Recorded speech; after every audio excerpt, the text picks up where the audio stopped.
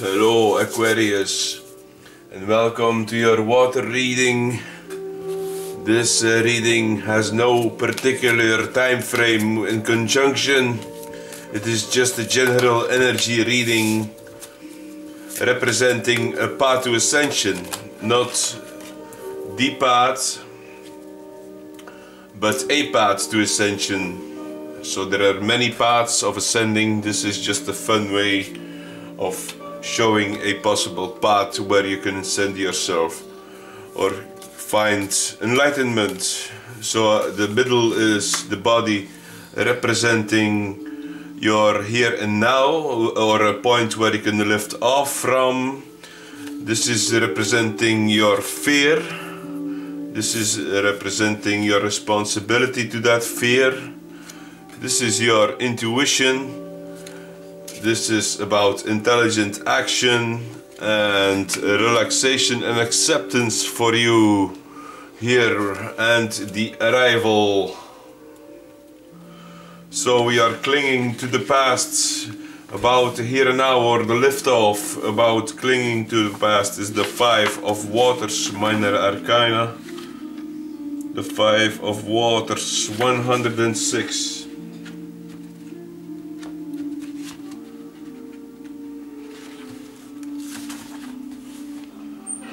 The figure pictured in this card is so preoccupied with clutching her box of memories that she has turned her back on the sparkling champagne glass of blessings available here and now. Her nostalgia for the past really makes her a blockhead, and a beggar besides, as we can see from her patched and ragged clothes. She needn't be a beggar, of course, but she is not available to taste the pleasures that offer themselves in the present.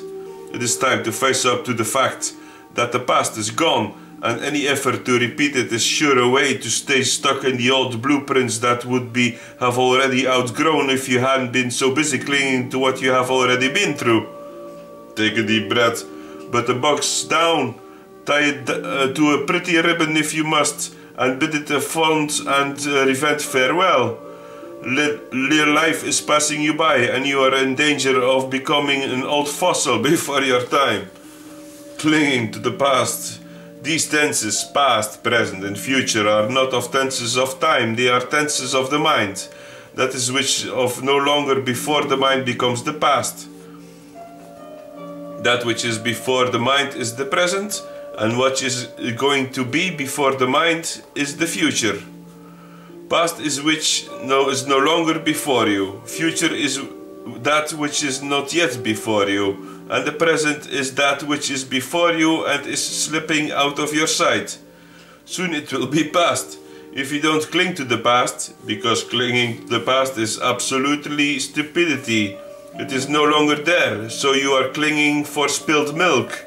What is gone, and don't cling to the present, because that is also going to soon be past. Don't cling to the future, hopes, imagination, plans for tomorrow, because tomorrow will become today, will become yesterday. Everything is going to be completely yesterday. Everything is going to go out of your hands. Clinging will simply create misery. You will have to let go. So if that's the here and now for you, clinging to the past, and the fear of that, the fear that is represented here by this card is the card of success. It is the Five of Wands. Let me get to that fast. It is represented by success, I'm sure, and you see the mills. Maybe you're fighting mills, Aquarius, eh? The ever Don Quixote mills, fighting the mills. The Five of Wands, yes. So success, be prepared to face a struggle or make an effort to defend the dream you have just fulfilled. Ambition, expansion, abundance. So what are you afraid of is maybe the abundance from clinging to the past. If there was abundance in the past, you maybe hope to gain that abundance once again. But the trick is not to cling on to the past, but to let go, and then success will continue or follow. So the Five of Pentacles here is representing your responsibility, the ability to respond to that fear. So we have the Five of Pentacles and representing a partner, definitely a partner coming in, improvement, evolution of a financial situation, solution to a problem that was obstructing the realization of your dream, a spouse, a friend, a lover. Definitely somebody helping you coming here. That is your ability. You have reliable people in your surroundings, people you can depend on. And the intuition is saying the star card. So the star card here is represented by optimism. Your intuition is making you want to attempt to make your dream come true, even if the probability of success is low. Consider misfortune as being temporary and you refuse to give up when faced with obstacles. So this is what your intuition should tell you. Just don't be discouraged by misfortune. And what your intelligent action is representing here is about security, the Four of Pentacles.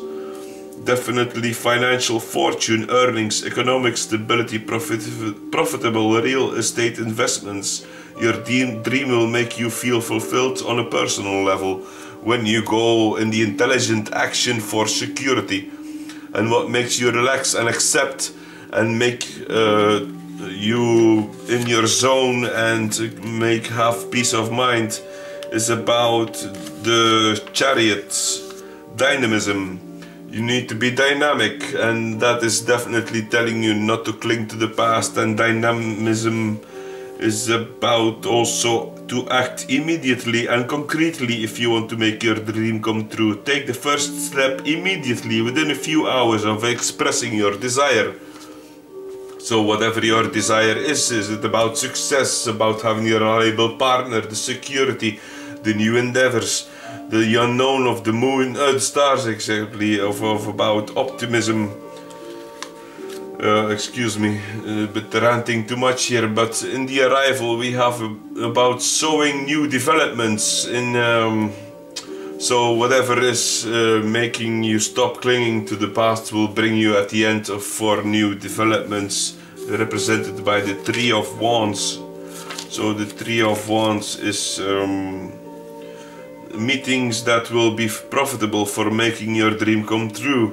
Correspondence, a short trip, perspicacity to concerning which actions to take. So it's about dynamism, new actions to take with the persons who are right for you, letting you not fight the fear of windmills, the unovercomable. So definitely new startings and a big struggle to overcome with acting straight away within the first expression of your desires. So Aquarius, I hope this reading was anyhow useful to you, and if you liked it, do let it know. And I bid you farewell to a next time, and take care.